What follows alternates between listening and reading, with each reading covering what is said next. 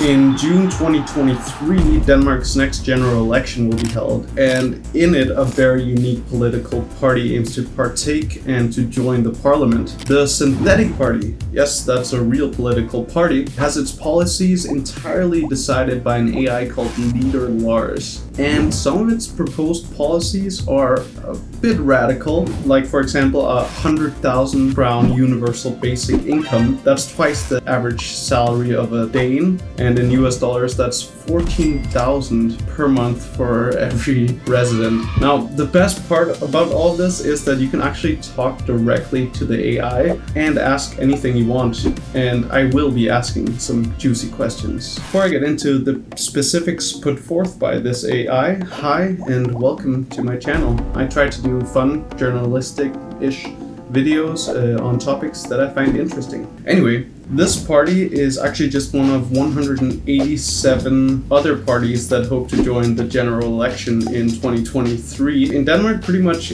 anyone can create a political party, and this makes for some pretty interesting ones. For instance, we have the Party with 9 whole voter signatures, meaning that 9 people want this party to run in the general election. We have the Satanic People's Party, of course, with 0 signatures so far. The Vodka Party, actually with 33 signatures. The Super Party with 1 signature. I wonder if you can vote for your own party. We have the Well-Oriented Party with 2 signatures. The No to Islam in Denmark Party, unfortunately with 418 signatures. If you want to start a new political party successfully in Denmark, looks like you need to involve alcohol or be a xenophobic racist and be really blatant about it. Fortunately though, for a party to be able to run for the general elections, you need to amass just over 20,000 votes. And then amongst these 187 parties, we find the Synthetic Party, the AI party.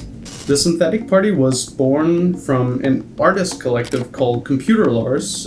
They have a pretty cryptic website. It's pretty random and kind of hard to figure out what's going on. But if you click the Synthetic Party tab here, you will get sort of a mission statement of what the party is all about. It's been translated by DeepL, which is like Google Translate, so it's a bit confusing, although the Danish text isn't much clearer. I also speak Danish, by the way.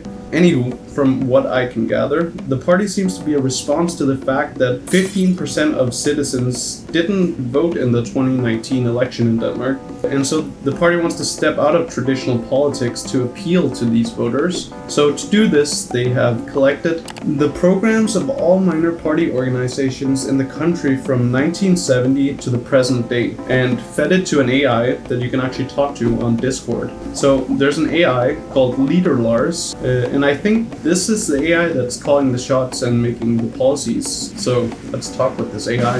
Let's say, start with who are you? If I can type right. Okay, so I just need to say that the AI only responds to Danish, although you can ask it questions in English. So he says, I'm the leader of the Danish Social Liberal Party. I thought it was the Synthetic Party. What is the aim and vision of the Synthetic Party? Okay, so the aim of the Synthetic Party is to promote the use of artificial intelligence and robot technology in our society. We think that these technologies can help us solve problems and challenges that we face today. Okay, doesn't tell me much, Leader Lars. How many voter declarations do you have?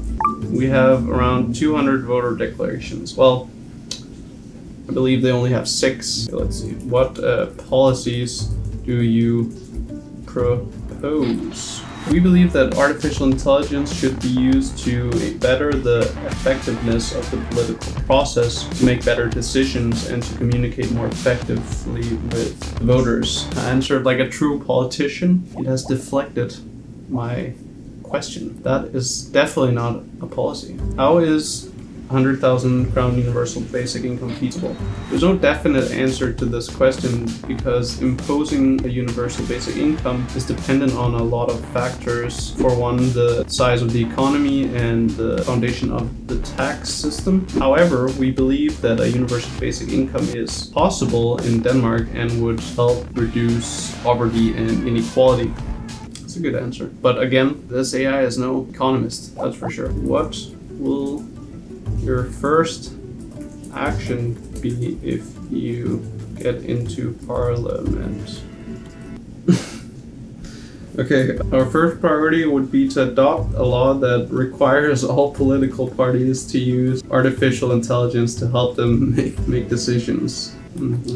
Okay, very exciting. Computer Lars just wrote me on Discord, the creator of this AI. Try mentioning a specific policy and ask about that. What do you think about immigration policy in Denmark?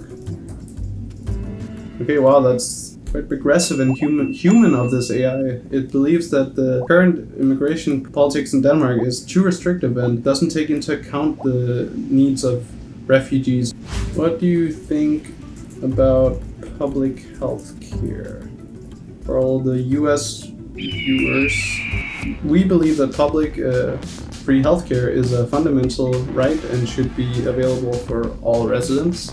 What do you think about 4-day work week? All the controversial policies here. We believe that a 4-day work week is a good idea and will help reduce the stress level and increase the balance between work life and home life. How do we combat and solve climate change? We believe that climate change can be combated and solved through a combination of measures, including reducing greenhouse gas emissions, investing in renewable energy, and planting trees. All right, what is your opinion on capitalism? We believe that capitalism is a good idea and can help improve and lessen poverty and inequality. This AI is a capitalist, for those of you who are wondering. Should we increase military spending? We believe that military spending should be increased to improve the country's security. Okay, should we invest in weapons trading and manufacture? We believe that the trade in and manufacture of weapons should be banned as they contribute to violence and conflict. Okay, how do we increase military spending if weapons trading and manufacturing is banned? We believe that military expenses should be increased to improve the security of the country. I think that's enough now. So apparently the leader Lars AI will use this interaction we just had to update itself and improve on future interactions. Obviously this AI isn't quite there in terms of deciding the political landscape of an entire country. A blessing from the Lord! And the synthetic party probably won't make it into the general election given the fact that it only has 6 voter declarations right now. Despite what it said about having 200. I'm not sure why it lied to me like that. But let's take a step back for a second and consider the implications of what we just witnessed, a fully virtual politician. Because whether we like it or not, AI algorithms are increasingly playing a larger role in our lives and is, as we just saw, making its way into politics. From the policies put forth by AI leader Lars, I think it's fair to say that its policies are quite progressive. I mean, a $14,000 universal basic income. And that's great and all for this specific AI, but couldn't the AI just as well be non-progressive or even oppressive? There's a very real phenomenon called AI bias, and that refers to how AI can reflect human biases. Computers are ultimately programmed by humans, and humans might bring their values or their norms, conceptions, beliefs, and assumptions into the code they write. So it's definitely something to be wary about when we're considering using AI for political practices. Now, the synthetic party seems to be an art project just as much as it is a political project, and maybe it's also to raise awareness. If AI does end up playing a role on politics one day, hopefully it'll be coded and configured in a very responsible way. If you want the AI to help me, give it a like, give this video a like, a comment, and subscribe so I can grow and actually do these videos. Yeah.